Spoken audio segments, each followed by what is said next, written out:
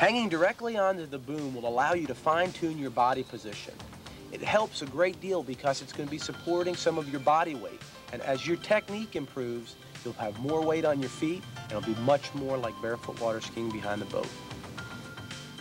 Although your body position will vary according to each maneuver, there is a basic body position you must practice until it becomes natural.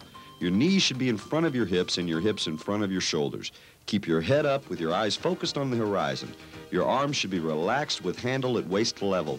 Your shoulders should be rolled back with your chest out. There are also a few subtle techniques to keep in mind. The most important is your foot position or angle in relation to the water.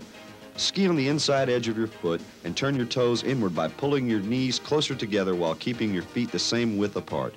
This will reduce the spray coming off your feet. Once you have accomplished these steps, you should experience the sensation of gliding on top of the water instead of plowing through it. One of the